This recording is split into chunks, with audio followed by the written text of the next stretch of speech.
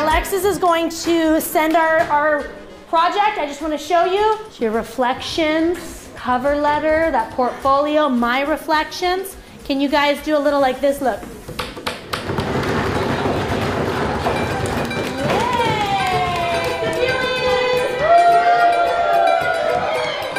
The moment of submission was very dramatic in here. They were really loud and it kind of hurt my ears, but it was fine.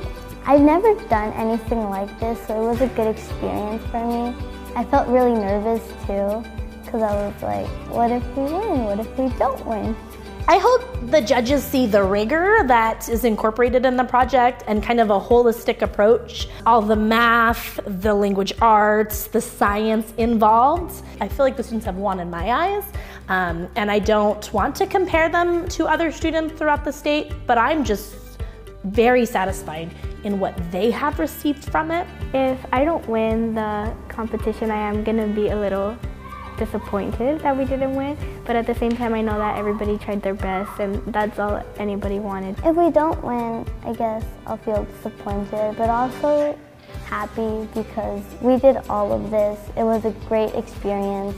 I made good friendships, even better ones than I had before with my friends doing this H2O competition. It was really fun making the project. It was really fun learning new experiences and going different places and trying to help them. Something that they can be proud of and a lot of self-esteem I kind of saw just watching themselves in here, and wow, we are working hard, we are learning. Because sometimes when you're in it, when you're learning and you're in it, you don't know you're learning, but then when you go home and you start talking to the people in your family, you're like, oh yeah, I totally learned a lot today.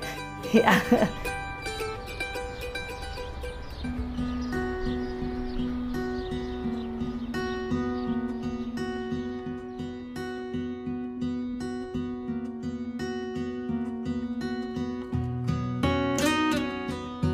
Hey, Mrs. Williams, how are you?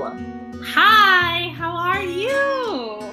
Oh, you know, just here in my house, hanging out, talking to you. Very grateful to have the ability to video chat, because that has certainly been a lifesaver. Since we last saw you for the final submission, we were lucky enough to hold the judging right before the coronavirus started to impact our lives. And we had a panel of expert judges who reviewed submissions from across California, and they had such a hard time narrowing down to the top 5 because there were such fantastic submissions this year and the quality was outstanding. So given the fact that schools across California will likely remain closed for the rest of the academic year, we'll be virtually announcing the winners later in April.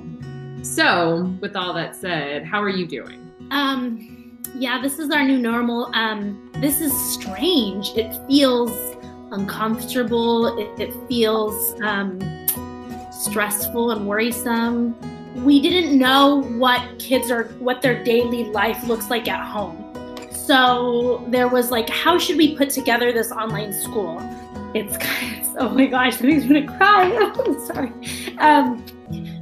We had a Google Meet a couple of days ago, and there was a little girl. She had a baby on her hip, and so then I was like, okay, we gotta figure out what kids' responsibilities are, and just kind of make it. Nothing is you have to do it. Just like, okay, this is one option.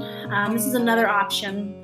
Because kids, they want to learn. Like, we are seeing that they're desperate to learn, but we don't, and we want to offer something, but we don't want to make it a more stressful situation for them. Among all of this and all the anxiety and just the challenges, are there some interesting and surprising bright spots that have come out of this? I think that kids now realize that going to school is important. It's not just something that I have to do. Another bright spot, I think, is as teachers, we're learning how to be innovative and incorporating instruction in a new way. You want to create lessons that you could sell tickets to.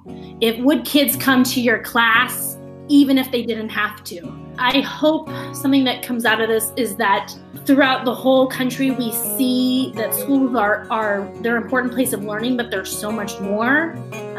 In our school district, and in fact the whole county, we're giving out food.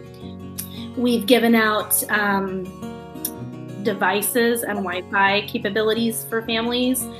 So there's all these kind of like institutional struggles and inequalities, but right now schools are kind of the ones that are trying to accommodate them.